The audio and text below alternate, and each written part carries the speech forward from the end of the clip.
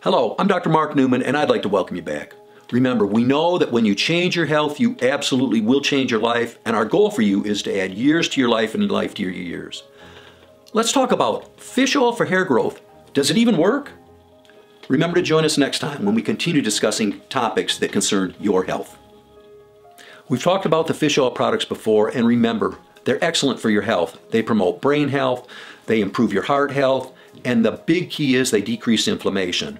And we've told you, we've always emphasized the fact, inflammation is the root cause of all aging, degeneration, and disease. Now, they can also trigger hair growth, promote hair strength, and nourish the hair follicles. The omega-3 fatty acids are easy to obtain. You can get them through your diet by eating fatty fish, such as salmon, sardines, mackerel, tuna. We told you it's best to get wild versus the farmed fish because of the fact that they will probably be higher in mercury, and then you can also easily get them through supplements. Now, what are the benefits of fish oil on hair? Well, just like your skin, the health of your hair is due to what's going on beneath the surface. So in other words, how are you nourishing yourself?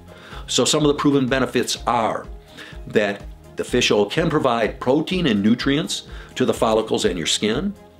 They can prevent follicular inflammation, which will contribute to your hair loss.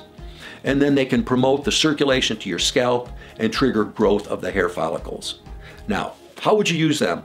Well, you can use it topically, but I will tell you, if you're going to use fish oil topically, you're also going to have a strong odor with that. So that's probably not very feasible for most people. The easiest way, obviously, is through the oral supplements and or eating your fish.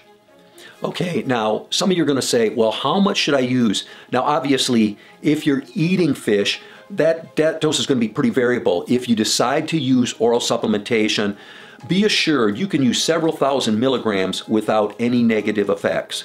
So there you have it, the benefits of using fish oil for hair growth. Folks, I want to thank you for joining us tonight. If you found this helpful, remember, we go into much more depth on our blog, much more than we can on these videos. Give us a like on Facebook if you've enjoyed this. Subscribe to our YouTube channel.